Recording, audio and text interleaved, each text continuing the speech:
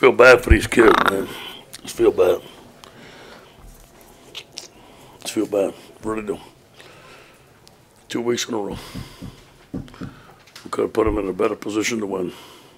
They played their hearts out. Too many mistakes. 3 turnovers on offense.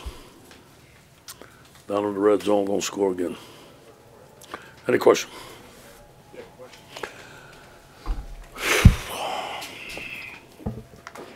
Coach, in the first half, you were up 10-3. Nuss hit a couple passes. You put Tyree in. Was that something you guys had kind of been working on to bring in? It was just apparently not enough. Yeah. How much? Nuss had hit a couple passes. You feel like you kind of self-destructed there? No, I don't think it was a very. I don't think it was just very good for us to put Ty Davis back there. Wildcat, we never did it all year. We caused the fumble. Could have went up 17-3. I wish could have had that call back. If you have a question, raise your hand. We'll get a mic to you. Ed, at any point did you think of going back to Max? Yeah, you know, you could have went back and forth right there, but just didn't want to put him back in there. We were so far into it. We kind of felt like we were going to let Garrett play, give him a shot. And he made some good plays. But I just didn't want to go back when things went south again. I just thought that I didn't want to put him back in there. Ed, right in the back. Just the job that defense has done. Say it again? The job that defense has done really throughout this season. Tonight, too, but, I mean, the constant progression that we're seeing out of those guys. Phenomenal. You know, a big shift happened in open date, and we went more 3-4 look. We did some things that we thought that would help us. There's more pressure. We had some pressure. We missed some plays tonight, but overall, I think the defense has been playing lights out. The job that Damone Clark has been doing, and I just think the defense has been playing well. It's over here. It's no secret that we haven't had the best injury luck here for a while. What can you say about the players who have stepped up and made these last 2 games super entertaining? I'm proud of those guys. They keep on playing. They keep on swinging. You know, we have 2 linemen in there that didn't play much. Marcus Dumerville played. Guys didn't blink. They want to win. These guys want to push. They want to win. They're practicing. They're giving us everything they got.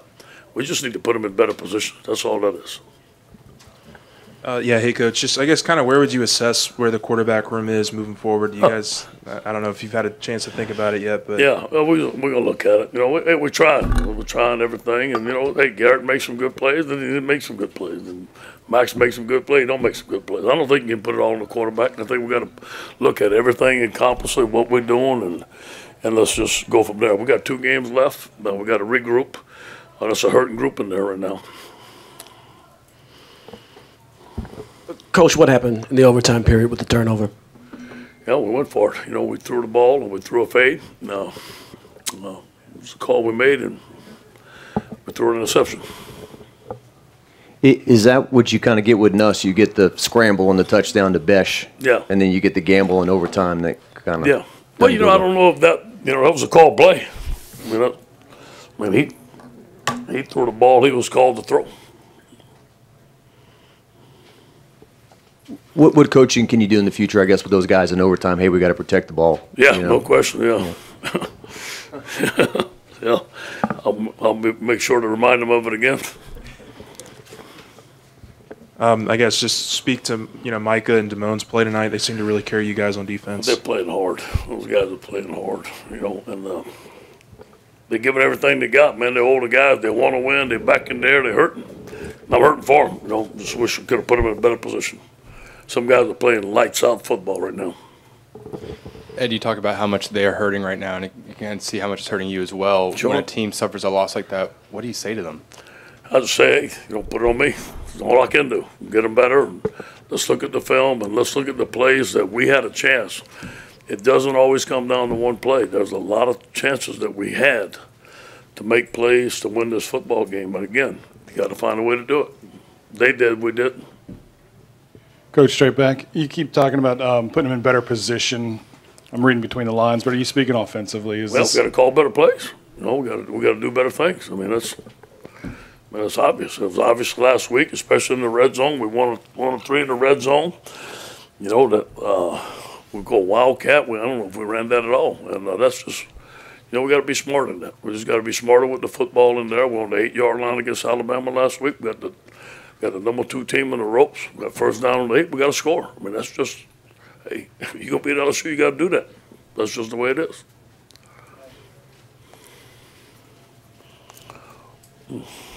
How has Dwight McGlothern approached since he became like the leader of the cornerback? Dwight's a great young man. I love him. He's a hard worker. He's going to be a phenomenal cornerback for us. He stepped up where, you know, the other guys got hurt. You know, he was supposed to be in a backup role this year. He stepped up. He's been a leader. He's a good young man. He's a good player. He's going to be a great player for LSU. If I could just kind of follow up, I'm assuming you don't want to get on the headset and tell guys how to do their job. Is that right?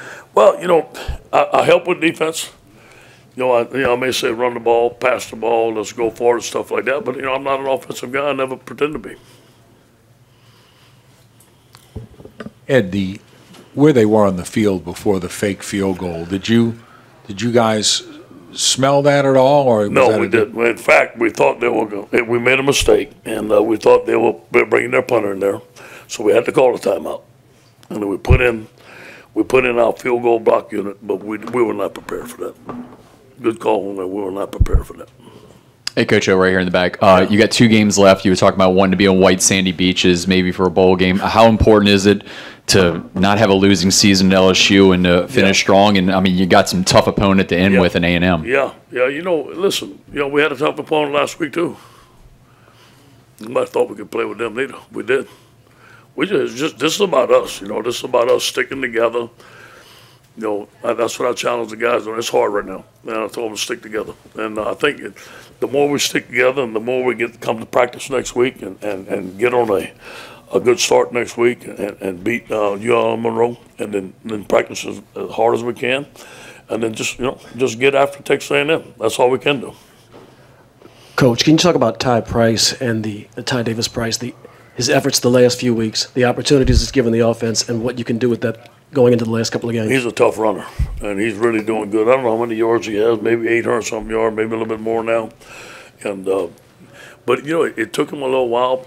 Ty battled some injuries in the spring, battled some injuries in camp, and now he's really full speed. And but he's a bruising runner. He's a good runner, and he's doing a good job for us. Coach in the back, you talked about getting them up, and I think that was the challenge this week. Could they bounce back from that one last week? Yeah. But is it because you have guys that haven't played and are getting their chance? What do you attribute to why they've been, you know, able to fight when they got a lot going against them? Well, first of all, we said we're going to fight today. Not saying we're going to fight. They're going to fight. They know I got 2 weeks left, and we're giving it everything we got. And I think the guys are. You know, we didn't put on pads on Wednesday. It was the first time. I gave them a little break, and I thought that helped them. I'm going to keep them fresh, but it's still we're paying attention to the detail. Our coaches are busting their tail, working hard. They see it from us, and we're gonna finish strong. Whatever happens, we're gonna finish strong. Thank you, Coach. All right, guys. Hey, good to see everybody.